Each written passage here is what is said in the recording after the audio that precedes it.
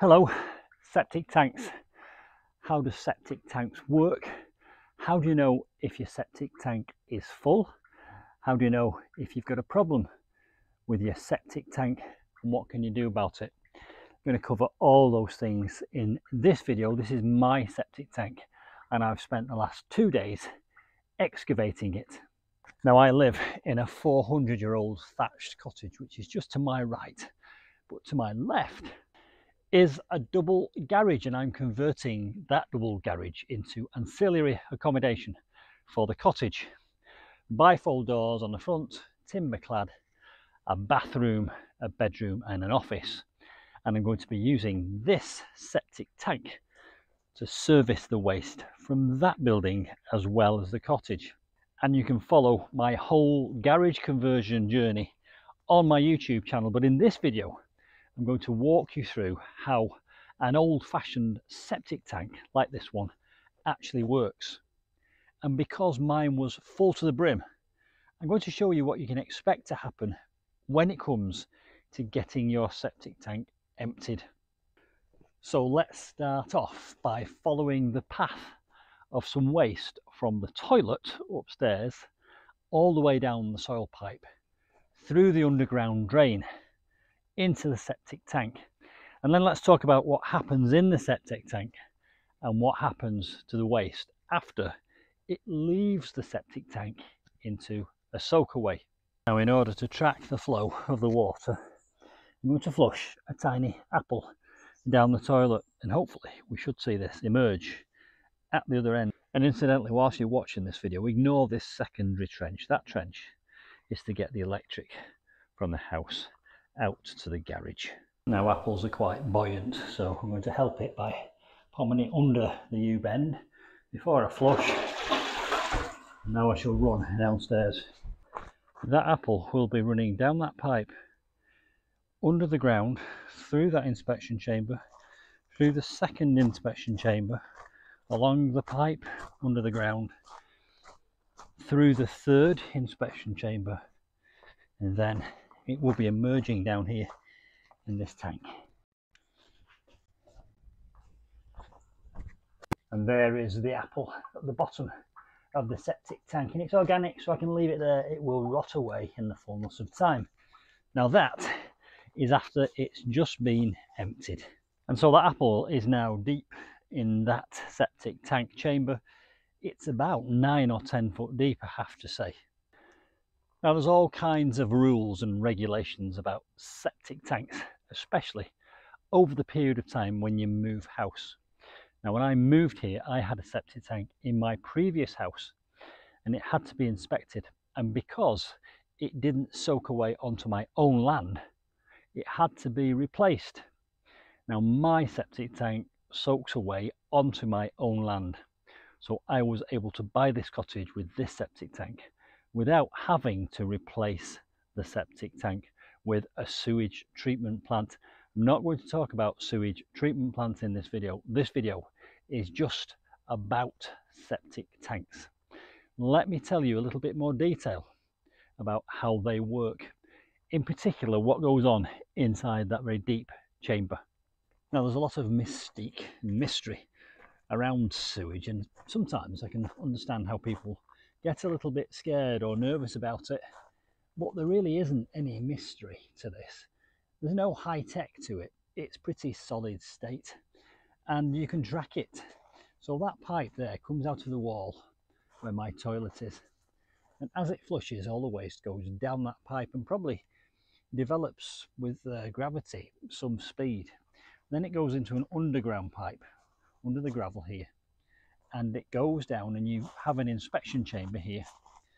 And I've taken the lid off, and I know that when I flush the upstairs toilet, it rushes past here at a rate of knots.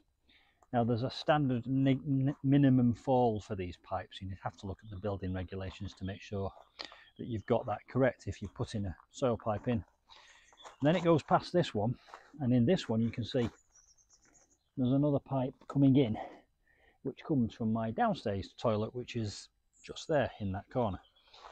So the two join together and continue along the ground, along, and there is not another inspection chamber until here.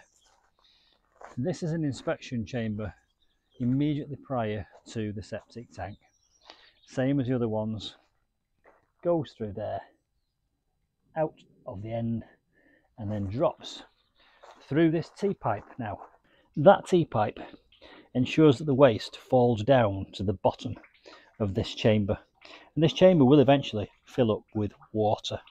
In the middle of this chamber there is a brick wall or baffle, and that effectively keeps the fresh waste on that side separate and allows gradually and slowly the waste to seep through. Can you see down there? There are holes in this wall just there which allow the waste in liquid format to flow through into this second large chamber.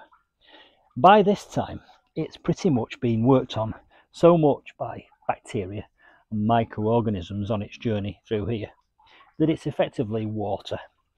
Dirty water, of course, not drinking water. And that water goes through another T. Now that T there is to stop solids going into the soakaway. And you can see that the water will go up from the bottom, down there, into that T, and exit the septic tank chamber. And I've dug a trench here, and I know that that comes out. Now, in the ideal world, there would be an inspection chamber here, but mine is so old that I don't have one. So that pipe then goes off, turns the corner, goes under the ground, and goes over there into my lawn, at which point it will divide off into herringbones, and that water will just seep down into the grass. Now, what you can do to try and find out where your soakaway is just walk around your grass and see if there's any damp patches, or observe where the grass grows particularly well, and you might find where your soakaway is. Mine is soaking away down there somewhere. And so you can see from that there is no great mystery to it. Flush toilet, waste comes down, sits in that chamber, gets worked on by bacteria, effectively turns into gas and water and sediment. The water drains off, and then every 12 months you get a septic tank company to come in and suck all the sediment from the bottom. They take it away and dispose of it. I've just had mine done. It cost me £200 and it took about an hour. And they turned up.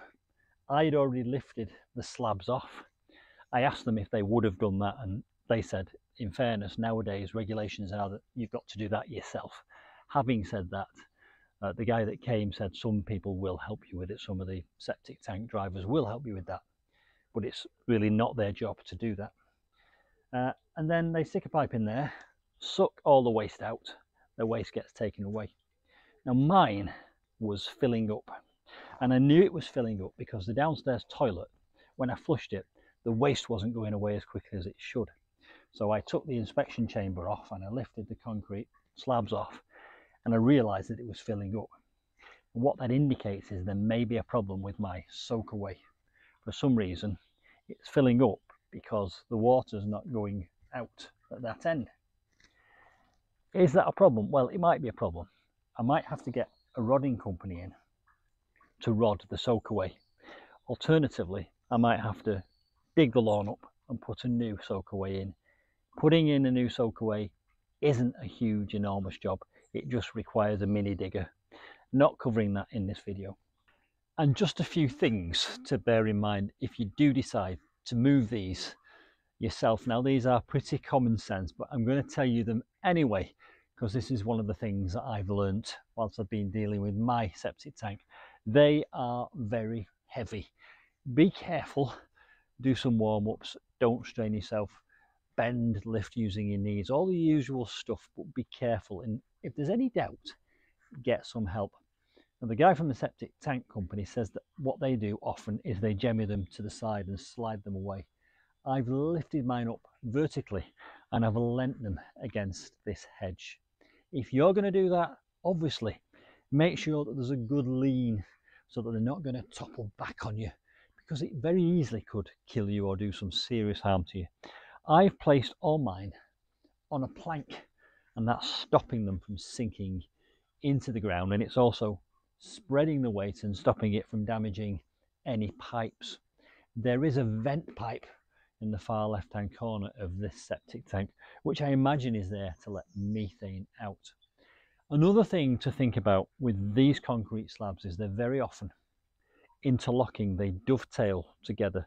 So you have to start at one end, this end in my case, and go along, because what you don't want to do is break the concrete where it's interlocking. And I'll be dropping in a cutaway so you can see exactly what I'm talking about. Well, do be careful if you decide to move these. I've still got to put these back. I'll be taking my time. I'll be taking extreme care. And I will also be enlisting the services of a plank across to walk across to help me put them back. When I put them back, I'll start off at the opposite end, obviously, and come back in this direction. And I'm going to get them back on very quickly. I don't want anyone falling down there, and I don't want any hedgehogs falling down there. So I'm not going to leave any of these chambers open overnight, just in case a hedgehog falls down. Now, I used a company called EnviroCare to get mine emptied. I'll put their details in the description box below. They were excellent. It cost me about 200 quid. They were here about an hour, and it was virtually next day service. And I got them via a company called Nick Brooks. So I will also put Nick Brooks details in the description box below this video. I think they're national company, but you can check them out. But in any event, you can just Google septic tank emptying.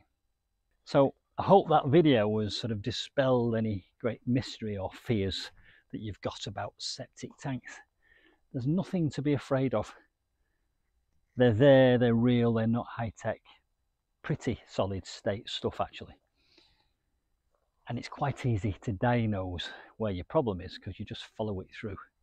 Now, on a modern one, there would be one of those inspection covers every 5 meters or so, but I've got them at random distances along the pipe. But in any event, I can still track the waste as it goes through and ends up in that chamber. My problem is beyond the chamber in the soakaway, but that's for another video altogether. I'm doing this because I'm putting an ensuite in the garage, and that ensuite will drain away the waste into my existing septic tank. Hope you've enjoyed that. I'll see you soon for some more septic tank adventures.